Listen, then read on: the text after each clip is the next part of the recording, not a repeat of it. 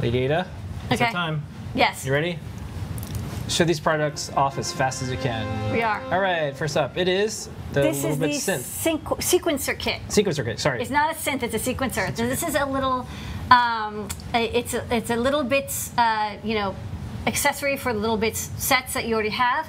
And what it does is allow you to basically sequence through 8 different connections, and you can like configure how fast and which ones connections are activated. And basically it just allows you to do like, if you want like, the thing with the LittleBits right now is it allows you to do like motors on when the sensor's pressed or not, but it doesn't necessarily have a way for you to say like when the sensor's pressed, have the motor on for a second, then the fan on for a second, then the light on for a second. You know what I mean? Like, so this is allows you to sequence it so you can see it can step through animations. This is like the EL add-on, so it allows you to do sequencing and stuff. Anyways, I think it's interesting because it adds a little bit of intelligence because usually it's all analog, so this is a little bit more digital. Okay, next up, we got some power supply. Yeah, this is a really big power supply. So we are a distributor of Regal now, and I wanted to carry some of the more useful stuff. This is a power supply that actually I use on my desk. Actually, mine is not as heavy duty as this, and this is, shoot. DPA 32. Yeah, but the little numbers underneath, it's hard for me to read. Hold on. It's a 30 volt 3 amp dual plus 5 volt 3 amp. Yeah, mine does not go that high. So basically you can have 30 volts, positive and minus, so it's floating. So you can have a positive and minus 30 volts, which is like more than you'll probably ever need. But if you ever need like 24 volts, like this is like really nice. And it can do up to 3 amps at that as well. And it's a nice quiet power supply. It's not switching, it's all linear. And then there's also a 5 volt output as well. It's also floating, and there is a ground reference, but you can, you can positive minus as you need to. And it's all digital control, and it has a full TFT where you can like set the output and like digitally and everything. It's like so sweet. It's a little bit expensive, it's a little bit heavy, it's a little bit big, but like this is like it. This is like the nicest power supply. And I've had some kind of crummy power supplies that were like 200 bucks, and it's probably better just to get a really good one. Especially if you're like, really getting into power electronics or robotics. It's like such a dream to have something that can do like with digital output, so you're not like guessing, and it's like. One of the things I like about the Adafruit store is it's everything is approved by Lady Ada, picked by Lady Ada, and she picks the things that she uses and wants. And so this power supply, this is something that you use and would want if you didn't have it. I was using this today out, like testing like the Power Boost 1000. Like I'm like, well, I want to know how much current is being drawn, and I want it to be nice and precise. And so like I can, dial in different, simulate it. 2 AA batteries, simulate of LiPo, put current limiting on it. It's just a really handy supply. I mean, there are less expensive supplies, but this one is very advanced, and I think this is like finally an evolution in power supplies.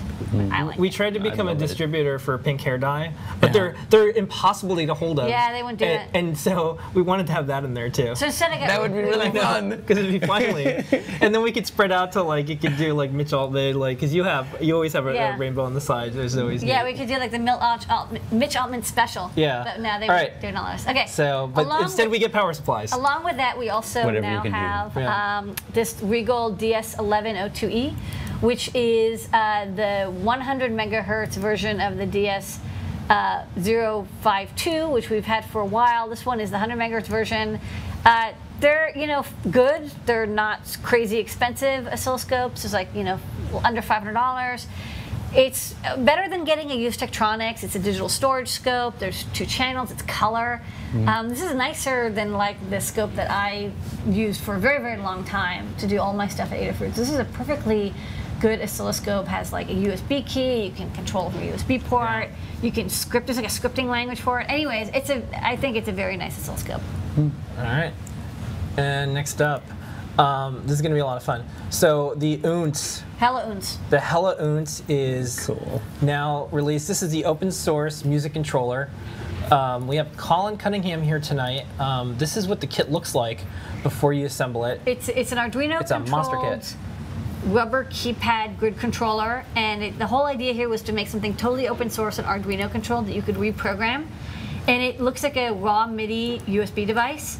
So it actually will work with like any software in the world. Like everything can use this. Any computer can use it because you plug into USB, it shows up as a MIDI device. It looks like any synthesizer or sequencer that you've ever used. So I thought that made it, I think, a little bit more powerful. So you don't have to have like intermediary software. And we have the musical stylings of Colin Cunningham. Yeah, he's the band. So Lady Ada, lean forward. Okay. Colin, I'm going to pan the camera over. I'm going to crouch. And I'm going to press buttons. And Colin's going to press the buttons. All right, Colin.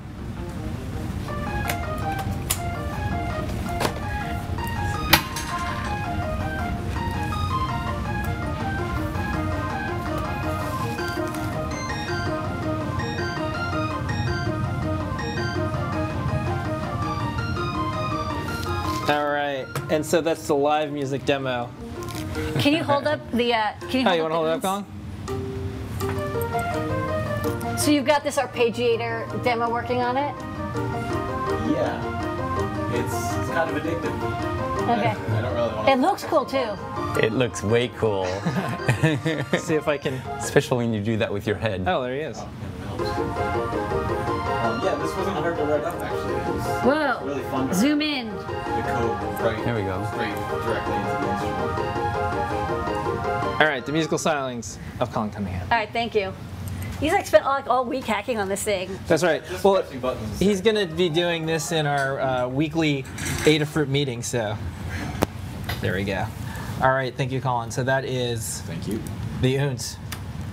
Okay, there's this little hacky panel, Lady Ada, right? What's this? What's this all about? This is the add-on for the OONTZ. This lets you change out the front part of the Hella OONTZ, and you can put up to 4 encoders and 4 potentiometers, or like 6 potentiometers and 2 encoders, or whatever. Basically, all these little holes for standard panel mount twisty things, so that you can upgrade your OONTZ to add potentiometers and encoders, which is really handy if you want to have one for volume, or you want to have one for pitch, or rotary encoders, or change speed, or whatever. So Colin actually added that for MIDI clock speed control. Okay. And this one is just a version for the use, so you can just swap it out when you make it. All right, next up, we just got these cables in. Yeah. Hold on, I'm just gonna slide back on. Yeah. Okay.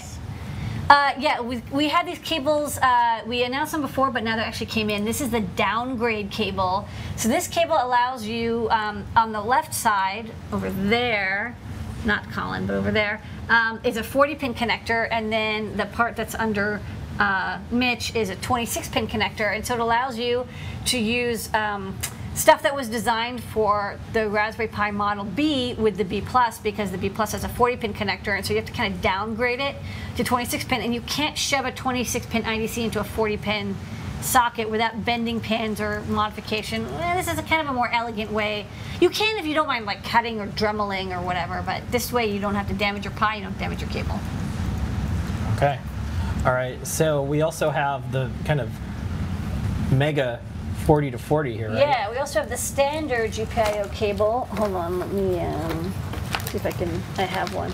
I have both here, yeah. So this is like a standard 40-pin GPIO cable. This is for the B+, for the GPIO pins. It has a 2x20 IDC. Comes in slimming Adafruit black. White stripe is pin 1. So you can see the difference between the 26-pin and the 40-pin. So now you can use old stuff with the B+, or use new stuff with the B+, up to you. Okay. And then speaking of Raspberry Pi stuff, this is a big deal. This is the first and only Raspberry Pi capacitive touch screen. This may actually be the first cap touch screen for Raspberry Pi. Yeah, these photos are really, really good. So it's basically the PiTFT, but we got a custom screen made for us which has a capacitive touch controller. So the display, the TFT itself is the same. It's 320 by 240. It sits on top of the Pi, and it uses SPI to communicate. And you can run X11 on it. You can run Pi Game. You can run SDL. We have like the Cupcake stuff for emulators. But instead of resistive touch screen where you use like your fingernail or a stylus, instead you use the pad of your finger, just like most people are familiar with modern smartphones. They all use capacitive touch. People begged us for a very long time, get capacitive touch, get capacitive touch. Turns out it was really expensive and a pain in the ass. It actually took us like many, many months to get even this single touch screen in. And even then we had, a lot of repair work and updates and code. But we have it now, and it looks really great, and we have the cap touch working, and I can just show it on the overhead. Yeah. Of a basic demo, which was not working, but then I kind of Let's try to do this overhead. Let's see what convinced happens. it to work. See if it works. Yeah. Hold on, let me turn this off. Can we zoom in or brighten it? You want me to zoom in? Well, actually, I can zoom in. Can you Sure. focus? Sure. Just Yeah. Ooh. That's great. Yes. So I'm just running the TSLib demo, and then I can just, basically go around, and I can do a draw, and I can draw the Adafruit logo really poorly. Anyways, I really can't draw. Hold on, yeah, I can draw a heart. That I can do. Yay. So you don't use your fingernail, you actually use the pad of your finger instead. And it works really well. What's nice is that you don't have to calibrate it because it's actually like absolute location. Yeah, and it works with X11, or this is actually using TSLib, which is like the low-level control of the touchscreen, and it shows up just like a mouse or whatever, so it works with like any program. And yeah, it's a little bit more expensive because capacitive touch is more complicated than the resistive touch. Resistive touch is actually just 2 thin layers of plastic, and when you press them, you're actually creating a potentiometer. There's like it's like basically a gigantic clear potentiometer that when you press, you turn it into a dual pot. With capacitive touch, there's like 3 layers of glass, and there's like a capacitive like grid, and then there's a controller chip. So it's $10 more. That's kind of the trade-off, but it has a much cooler look. It has like this. It's hard to see the screen, but you can see it's like a glass, black, shiny, glossy look. It'll look much better than the resistive touch. You don't have like it's much clearer too. There's more light passes through, so the display is a little bit more vivid as well. It's a nice trade-off for capacitive touch. So you had this custom-made at a place in... Yeah, I had to have this custom-made. The factory that makes this TFT, I actually had to find another factory that makes capacitive touch overlays for smartphones, actually low-cost, like smartphones, not iPhones, but like not iPhone clones either, but like low-cost Android phones and such. And so I got them to kind of work together. I had to order 2,000 to start, and actually they didn't work. So we actually had to like totally do the rework. There's firmware on the chip, and it was like they didn't test them really, or they tested them, but they didn't test them with the TFT on. The TFT actually added enough noise that it wasn't working. But then after like 3 or 4 back and forth, we got it working. It's just really difficult to do. Yeah, small scale cap touch. That's why I haven't seen any small scale capacitive touch. No. But it's really good. It's single touch, although I'm working on getting a source for multi-touch. But it's like it was hard enough to get to this point. And Linux multi-touch supports IFI, so that's why I was like, let's just do single touch, see how it goes, and then we can. I kind of feel like we're the hobbyist ambassadors because we know this cool stuff is available, but they won't talk to you unless you have a lot of units that you'll buy. So then we can bring it to people who want to tinker. Yeah, you can't go there and buy one. They're like, they have to custom make the Flex PCB, custom program the chip. They have to get an engineer involved. It's like they're like they basically said, well, because the PiTFT's been popular and you've bought like 10,000 PiTFT LCDs or resistive type, they're like, we feel like you're likely to buy as many of these capacitives, so we are willing to put in the effort. And that's one of the things when you work with factories is working with them to sort of say like also this was something they hadn't had experience with, so they were interested in learning how to do capacitive touch as well. This was like their kind of first attempt. So it helped them too. So it helped them too, because the TFT factory is like, well, we don't really do capacitive, but we want to. So they kind of used me as a way of working with this other factory to make these displays that I kind of wrote all the test code for, and I got it working, and then I showed them what to look for, and like back and forth. So it's a bit of an experience. So we'll hopefully get more capacitive touch screens. And that was new products. All right. Oh, we also it's not new, but we put the cobblers in. Right. Sorry, the cobbler was the one thing that didn't make it into. Yeah, it was busy. It's okay. We just put them in. We just put them in. Like just a few minutes ago. Like we didn't know we would be done, so we didn't have it in the show. But the T cobblers and the Pi T cobblers and the cobblers are in now. Okay.